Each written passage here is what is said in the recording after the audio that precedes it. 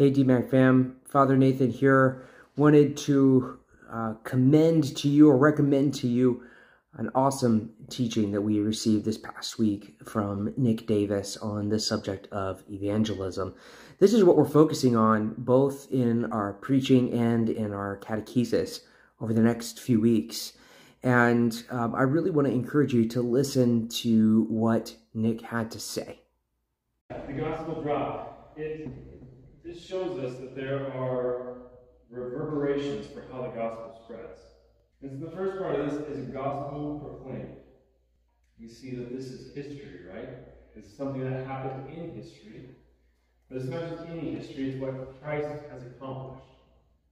And that is why Paul says in Romans 1:16-7 that I am not ashamed of the gospel, for it is the power of God for salvation to everyone who believes, to the Jew first and also to the Greek. I want you to think about why are we talking about this? You talk about an evangelism class, and so you think it's all going to be technique, especially really technique driven. So why talk about this?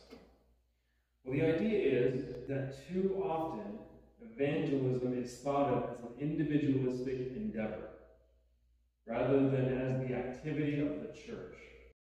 Now, you can check out the whole 52-minute teaching on our YouTube channel. I want to apologize in advance for some of the sound quality. It's kind of echoey in the parish hall right now, and unfortunately that made the sound not so great.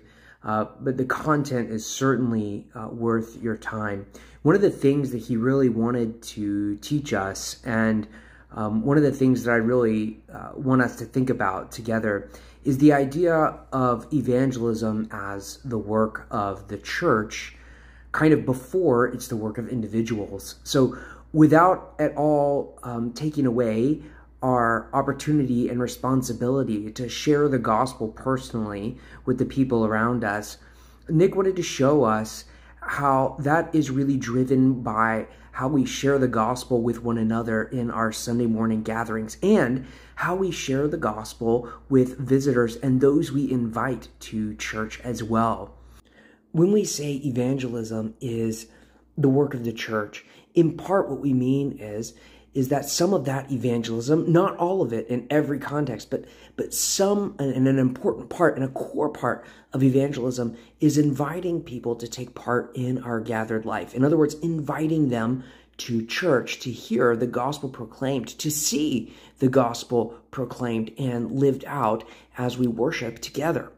So you see that the preaching of the gospel builds us up. It strengthens our faith, those of us that are believers, as we gather together for worship.